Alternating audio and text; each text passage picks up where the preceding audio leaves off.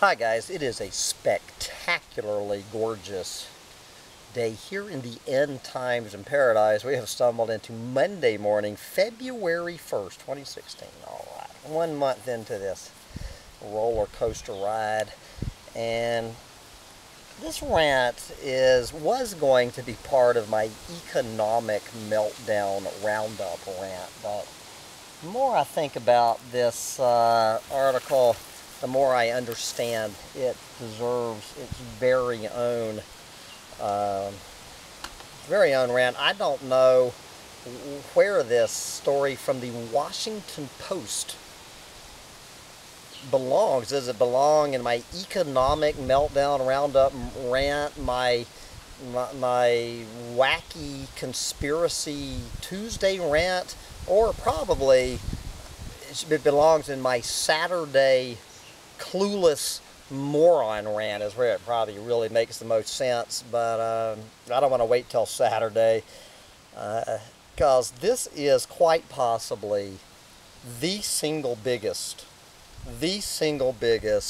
unadulterated mountain of horseshit that I have encountered in I can't remember the last time I had such manna from heaven for a Luddite doomsday prophet than this. This was sent to me by my cousin, who I love dearly, and I can make no mistake about it. My cousin is not a clueless moron. When I'm talking about clueless morons, I'm not talking about my cousin. I know that she's a fan of Chris Hedges, and my guess is she's a fan of Noam Chomsky.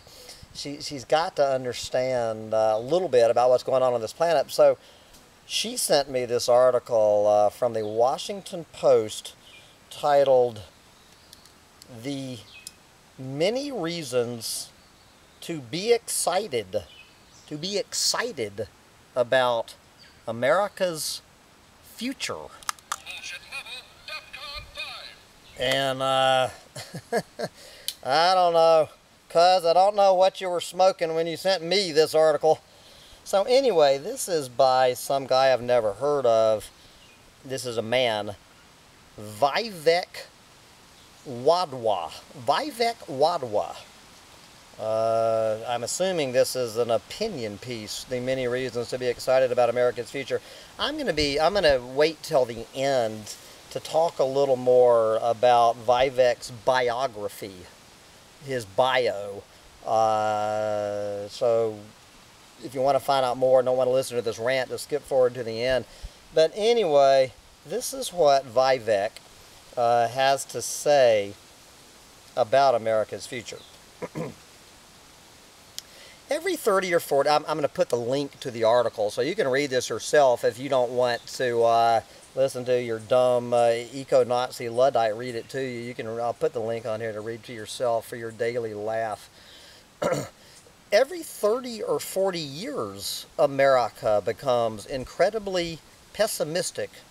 They begin to feel our nation is falling behind in competitiveness and innovation, that their children will not be as well off as they themselves have been, and that some other country will own the future.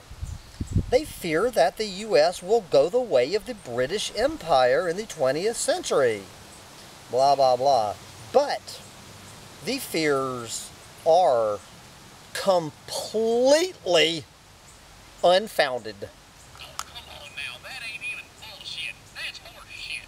All of those doom and gloomers like Chris Hedges and Noam Chomsky and Ralph Nader on the left and Alex Jones and that crowd on the right. If there's one subject that Chris Hedges and Alex Jones could agree on, there is one subject on this planet that they would agree on, it would be that the United States it will go exactly the way of the British Empire.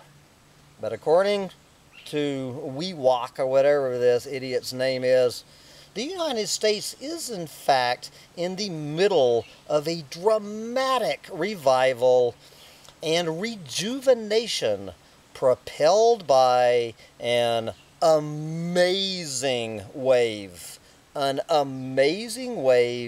of technological innovations.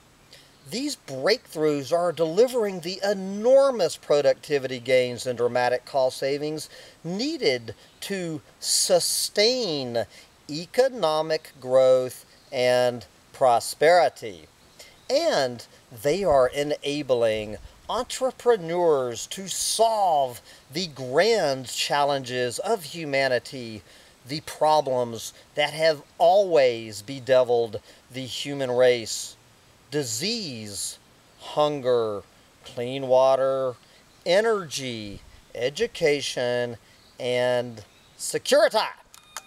Warning, bullshit alert. Good Lord. Then he just dives in through his laundry list of the booming technological advances that are going to save the American empire. Talking about faster computers, which are making it possible to design new forms of energy, smaller and more powerful sensors, artificial intelligence software, and robots that can do the mundane work of humans. It is even becoming possible to redesign human cells and other organisms. And the really good news is that the world will share in the prosperity that this American reinvention is creating. So this is a way, so we're getting ready to get 1.2 billion people connected to the power grid. Oh yeah, that's going to do. We'll get 1.2 billion more people hooked up to the grid. Yes. Within a decade and a half, so we're talking the year 2030, which of course Guy McPherson is calling the year that humans will be extinct. According to this dreamer, so by 2030, we will have the ability to harness the power of the sun and the wind and to provide 100% of the planet's energy needs. And the cost of this clean energy will fall to the point that it seems free. We will be able to light up every corner of the globe and even allow children in Africa. You know that 3 out of 4 of the children being born on this planet and between now and 2050 are being born in Africa. And it will allow those children in Africa to be able to study when they get home, to equip all homes, I guess every home on this planet, with heating and air conditioning, and to produce unlimited food and clean water.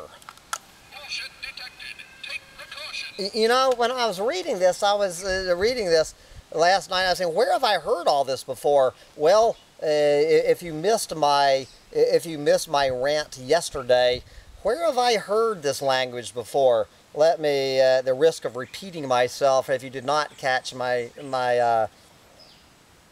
rant from yesterday. So this is the Washington the Washington Post in the year 2016. Now we're going to read Collier's Magazine from 1940, an article by R.M. Langer, a physicist at the California Institute of Technology, writing 5 years before the bomb was dropped on Hiroshima. as Collier's magazine ran a lengthy article breathlessly foretelling the uranium-powered future. How about this quote? "Energy would be so cheap it is not even worth making a charge for it," he predicted. What did we just say? The cost of clean energy will fall to the point that it seems free. Where have we heard? Let's see, 66 years ago.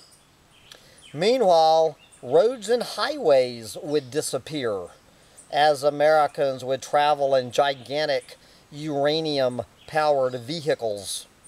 And this vision of a brave new world was not some unrealizable utopia, said Langer, but, quote, "a statement of fact that will profoundly change for the better the daily lives of you and yours, as the foundations of the happy era have already been laid by the invention of nuclear energy." And I love this one. War itself will become obsolete.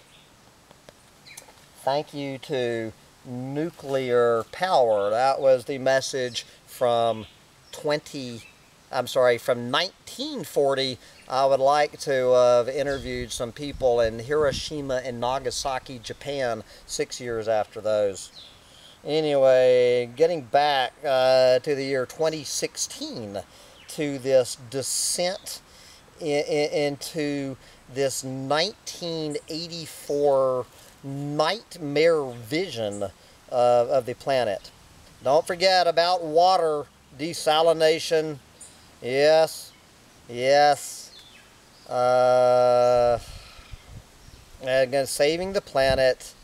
And we will be able to remove environmentally damaging dams and transport water everywhere. So at least the guy is not putting hydroelectric, I guess, in his dreams for the future. Here is the doomsday. Those doomsayers are out there warning that California will need to change forever and that it needs to stop growing fruits, vegetables, and almonds. But with almost free energy and desalination, though, Sacramento River Delta will easily afford to grow rice. And the San Joaquin Valley can grow more almonds. And then let's look at smartphones. How about affordable smartphones are also becoming available worldwide, connecting the human race as never before. When Silicon Valley companies succeed in perfecting their drones, balloons, and microsatellites later in this decade, this is before 2020, they will be able to blanket the Earth. This is Silicon Valley drones will be able to blanket the Earth, thereby providing everyone with access to a sea of knowledge. And communities across the globe will be able to participate in the global economy and uplift themselves. Although he kind of backs off that statement here in a minute. Okay, let's look at the advances in genomics and health sensors connected to our smartphones. Our entire healthcare system is about to be upended. Just as our bathroom scales now give us instant readings of our weight, devices we wear on our wrist or ingest into our bodies will monitor our health and warn us when we are about to get sick. Guys, I don't need a monitor. We are about to get sick. If there's anything your old Luddite eco-Nazi has ever had to say, we are about to get sick.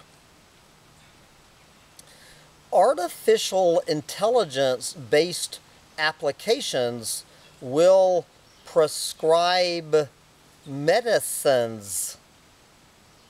There you go. Blah, blah, blah. This is a good thing. There you, in case you did not know, this is a good thing. All right, let's go on to, how about advances in robotics and 3D printing will also, over the next decade, over the next 10 years, will change the way we manufacture products that we use every day. Our home 3D printers will produce our toothbrushes, clothing, and even our food. That was bullshit. Robots will start driving our cars and stocking shelves in supermarkets, and robots will care for the elderly and provide companionship. Bullshit detected. Take precaution. Are you hearing this, Sancho Panza? You were supposed to be my companionship in my elder years. Here is my little robot, but Sancho Panza, I hate to tell you, you are getting ready to be replaced by a robot. Okay. But now he does kind of say this about that these technology advances is an unstoppable force, one that will create great opportunities and great disruptions as entire industries will be wiped out as new industries are created. Jobs such as taxi driver and machinist will be eliminated, and a few new ones will emerge.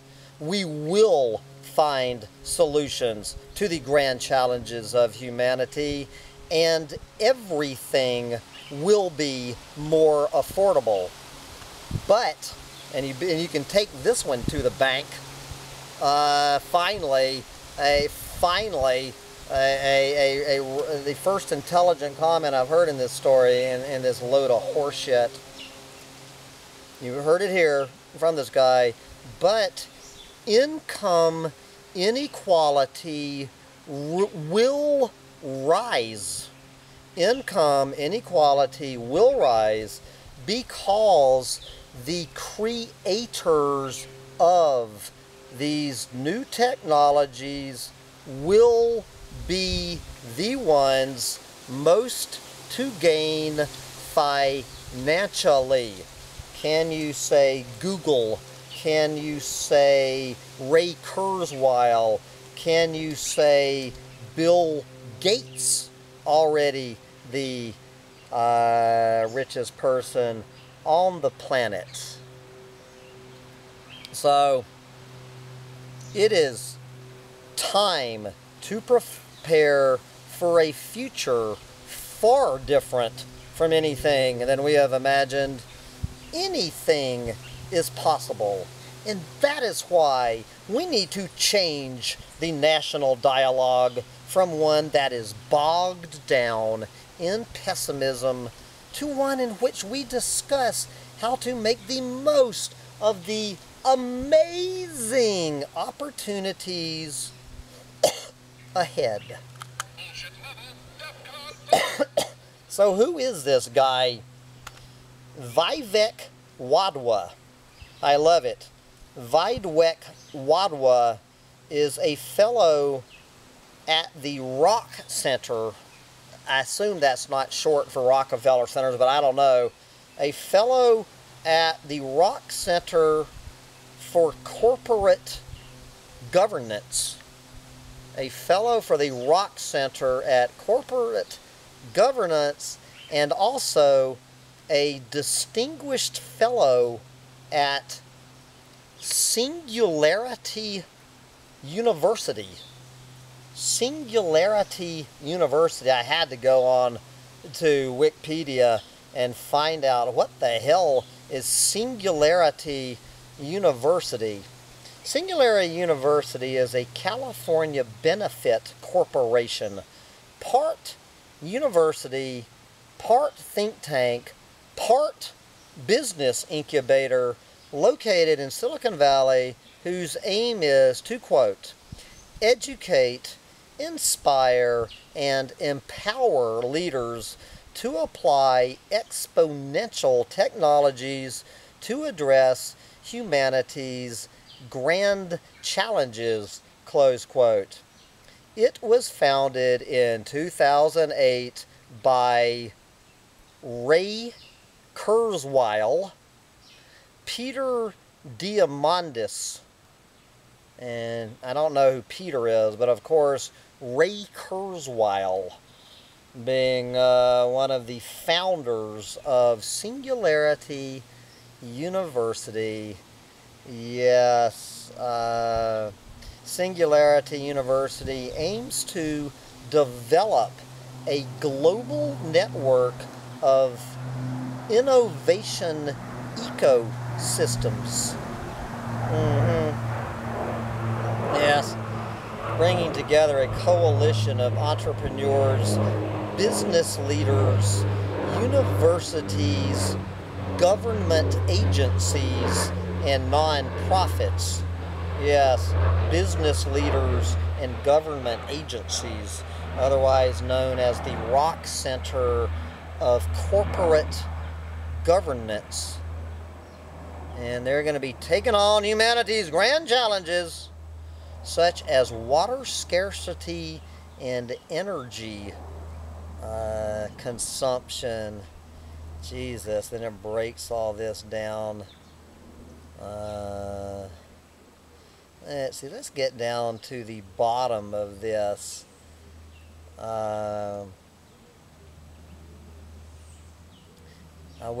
are the corporate founding partners? Gee, take a wild guess on the number one corporate founding partner. That would be Google. And don't forget some of the others. Nokia. Here is LinkedIn and Genentech, among others. So there you go. It looks like me and Alex Jones and Chris Hedges and Noam Chomsky have our work cut out for us. Smoke 'em if you got 'em, guys. Smoke 'em if you got 'em. And start printing up your lunch on your 3D printer. So I got to wrap up this rant because I have to go down and print up a cheeseburger in paradise off of my computer as I look for a robot replacement for Sancho Panza in my elderly years as a pessimistic doomsday prophet and Luddite. Bye, guys.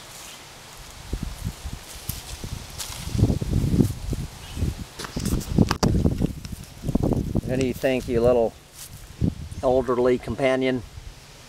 Sancho Panza has asthma. Any ideas on what to do about an asthmatic dog? Oh boy, guess who's coming up the hill is, if you saw my rant a couple days ago about these clueless morons on their little ORVs.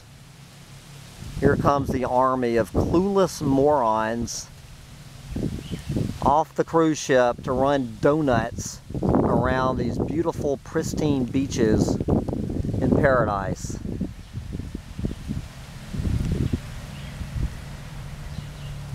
That is the sound of technological innovation in the 21st century. Clueless morons tearing up turtle nesting beaches. Bye guys.